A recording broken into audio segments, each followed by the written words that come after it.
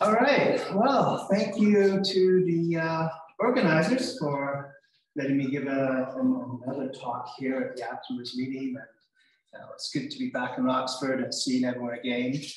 And I apologize for the rather vague title I sent in months ago. And probably I'm happy to talk about the specific project is what we call Redox Reporter Ligand Competition in the cocaine binding aptamer EAB biosensor. Rather wordy title, but that's okay. So just as introduction to those of you who haven't seen me speak here before, what I do in my lab is study how aptamers function and study the structure of aptamers. I'm not involved in selects. I don't try and develop biosensors. It's sort of a basic try to find out structure-function relationships with a focus on small molecule binding DNA aptamers. So structure function on small molecule DNA binding aptamers. And for those regular attendees of the meeting, they'll know that I've spoken quite a few times over the years on the cocaine binding aptamer. It really has been a great source of projects in my lab. I've also talked about the ATP DNA aptamer, the ochratoxin A aptamer last year. So I do vary a little bit. And I'll just point out that the methods we use, we study binding using isothermal titration calorimetry, study folding of DNA, comparing free and bound, using differential scanning calorimetry, using fluorescence techniques, and our technique to study aptamer structure, as well as some dynamics, is using NMR spectroscopy. So I said, over the years, our molecule of choice has been a cocaine binding aptamer. It's been a really interesting aptamer in a couple of ways. One important way is that it really is not specific for cocaine, but binds quinine 50-fold tighter. It's a whole world full of quinine analogs, mefloquine, amodiaquine. There's a lot of other quinine-based molecules, which the cocaine binding also binds.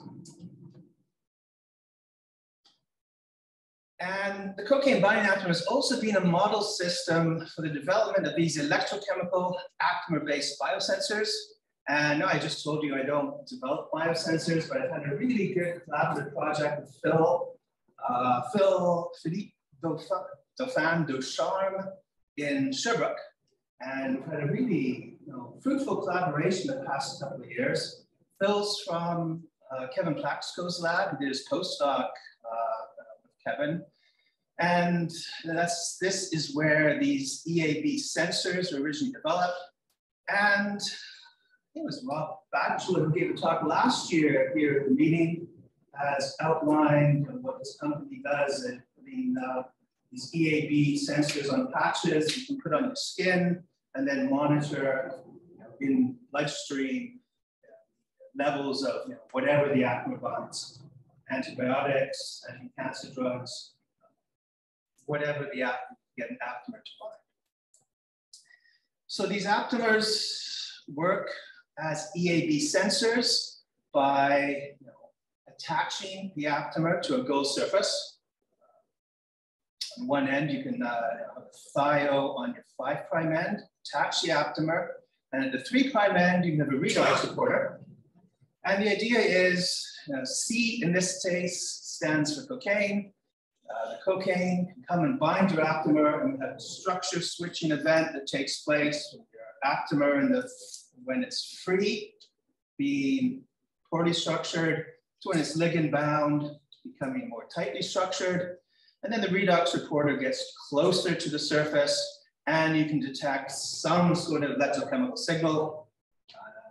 And the redox reporter that is commonly used is methylene blue. Chemical structure shown here. And this is the R group that gets attached to the 3' end. And what Phil noticed was that for the cocaine binding aptamer, the signal in EAB sensors is much greater. We get a 3,000-fold, well, not 3,000-fold, 3,000% signal change over using other redox supporters, such as ferrocene. And this is what Phil was interested in looking at, and I've been interested in looking at the cocaine binding aptamer. So it was natural for us to work together. And the first thing we wondered was, does methylene blue does the methylene blue bind the cocaine binding aptamer? And is the displacement of methylene blue by the ligand the source of methylene blue working much better than other redox supporters? Surprisingly, the answer is going to be yes. So this mechanism of folding on the surface made sense, because in solution, the cocaine binding aptamer, we've studied a number of variants of the cocaine binding aptamer, and what we call MN19 has 3 base pairs in stem 1, different version, jump around. This MN4 version with 6 base pairs in stem 1 is pre-folded. If you trim off 3 base pairs in stem 1, you have in the free state. Different techniques you'd use to look at the aptamer show that it's either unfolded, partly folded, highly dynamic. It's hard to describe, hard to determine which of those ones are there, but it's certainly a much more dynamic molecule that upon ligand binding folds up into a more tightly bound structure. So, this is a model system for what we refer to as ligand-induced folding, going from a loosely folded structure to a tightly folded bound structure. So the first thing we did was just to see if methylene blue can bind the MN19 aptamer. And the binding, I don't have an introductory slide for ITC, but these are different ITC thermograms. And what's the one on the left here is just plain MN19, titrating in methylene blue. And what we get actually are 2 binding events. And we've seen 2 binding events with the ATP binding aptamer. I talked one year about 2 binding events in low sodium chloride conditions for the cocaine binding aptamer. And so we've seen these type of curves before. In the past, we could fit the binding data and get KD and delta H values for both binding events. Unfortunately, we weren't able to fit the data for the 2 binding sites, but clearly you get 1 binding site occurring and a weaker binding site occurring where the weaker binding site is more exothermic than the first binding event. And this is what we've seen previously with the cocaine binding aptamers, as I mentioned. So the answer is yes, methylene blue does bind the MN19. And in fact, 2 binding events occur. If we then take the MN19 bound to methylene blue, add in cocaine, we can then see a single binding event where the cocaine displaces the methylene blue, indicating that we think the binding site for both the methylene blue and the ligand is the same place.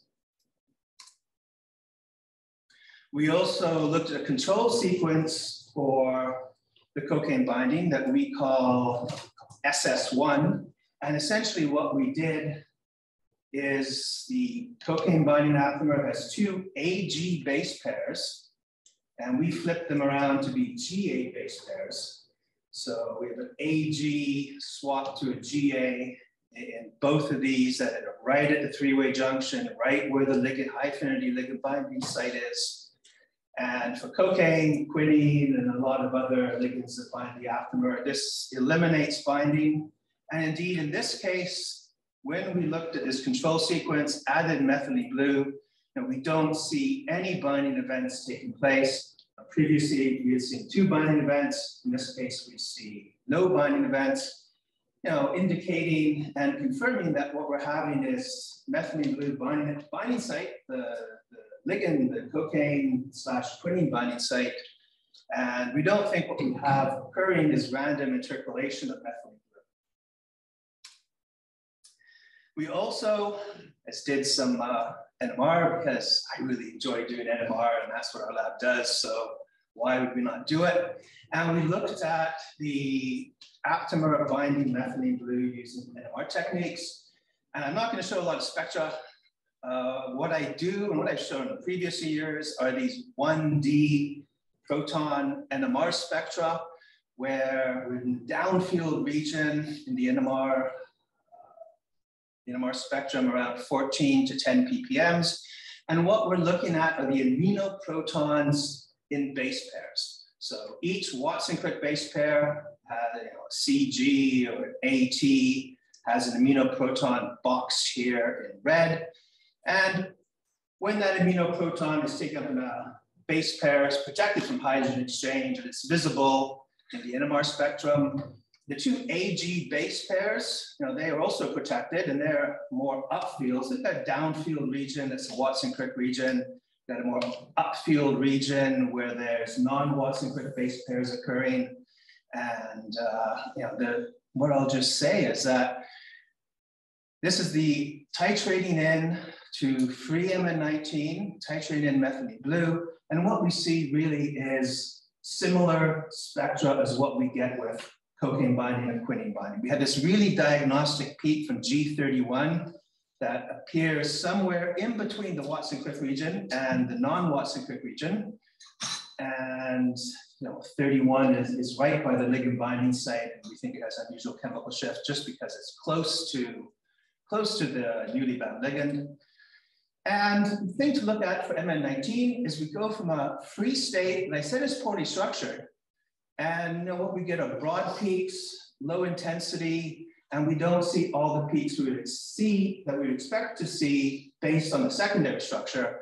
But once we've added in ligand, and we see the two peaks from the GAs, we see the G31. So the structure here, what comes in with ligand binding are the signals from stem 1 as well as the GA mismatch. So what we have, the NMR with methylene blue binding, is also consistent with ligand binding and binding, folding the aptamer, as you'd expect from the EAB biosensor. It's supposed to bind, well, the ligand is supposed to bind and fold the aptamer. So of course, in the EAB biosensor, what there is a methylene blue molecule attached to the 3' end. So what we then did was pay the big bucks and get a large-scale synthesis of the methylene blue labeled DNA on the micromole scale and looked at the NMR spectrum of this construct. So, I just drew it schematically here. We have the methylene blue, not really drawn to scale. There's 6 CH2 groups linking the methylene blue and the aptamer, but there's also other stuff I did try. And what we did is looked at the NMR spectrum of this conjugated MN19 and compared to what we saw with the unbound aptamer as well as the methylene blue bound aptamer. And that's the spectrum on the right. So on the top here is the unbound, unconjugated MN19. On the bottom is the MN19 bound to methylene blue, and the methylene blue is added in, and it's a separate molecule. And in between is the 1D NMR spectrum of methylene blue conjugated to MN19. And we don't really need to look at a whole lot to see that the spectrum of the conjugated MN19 more closely resembles that of the methylene blue MN19 than it does the free MN19. Now we see in the conjugated spectrum the 2 peaks from the GAs. Now they're hidden under my cartoon here, but the 2 GAs are shown here. We have G31 coming up. It's hard to say. We might have 2 signals from G31. Maybe the methylene blues binding in 2 slightly different conformations. We don't know exactly what's going on. Interestingly enough, we see G4, which is the terminal base pair that we don't see in the unconjugated, but maybe with conjugation, breathing motions at the terminal base pair are now settled down. And a lot of peaks similar in the 2 spectrum are the peaks that are in stem 2 as well as stem 3. So now what we've shown here that the methylene blue conjugated to MN19 binds and folds the cocaine binding aptamer. We could then take some of the sample from the NMR tube and run ITC on it and add cocaine to the methylene blue conjugated aptamer. And what we see is a binding event. So, if we then add cocaine to the MN19 conjugated methylene blue, bound methylene blue then we believe it is displaced by the cocaine, so that cocaine is bound, the methylene blue gets displaced. So addition of cocaine to the methylene blue conjugated aptamer displaces the methylene blue, and cocaine can still bind. And this is really what we think is going on at the core of the EAB sensor. So this is where the title of the talk came from, where we think, at least for the cocaine binding aptamer, these EAB sensors have been shown to work with a lot of different aptamer small molecule combinations. And the question was always out there is, why is the cocaine binding aptamer give such a good signal response compared to a lot of the other aptamers? And we think, at least for the cocaine binding aptamer, this is because the methylene blue binds at the binding site. Ligand displaces the methylene blue, and that gives a strong signal, a much stronger signal than what you would get if it was going from a ligand-induced folding mechanism. Now, of course, other aptamers as EAB sensors may proceed by a ligand-induced folding mechanism. What we're doing now is seeing if this mechanism, how true it is, and how universal it is, if at all, amongst EAB biosensors, and we're looking at different aptamers that work as EAB biosensors and see how they bind methylene blue. See similar results here. And I'm happy to say that, as of yesterday, our paper finally got accepted. And so I thought I'd be presenting unpublished data, but I would be yesterday. That is published today. So I'd just like to finish by thanking everyone in my lab. The people up top here, Zach, Megan, Rahith, Emily, and Kabasan, are all present at the meeting here and have posters that I encourage you to come and see. And I also mentioned Aaron and Slajana, who worked on this project, who've now moved on. And of course, couldn't have done this without working with Phil and Sherman. So thank you for your attention. I'll be happy to answer questions.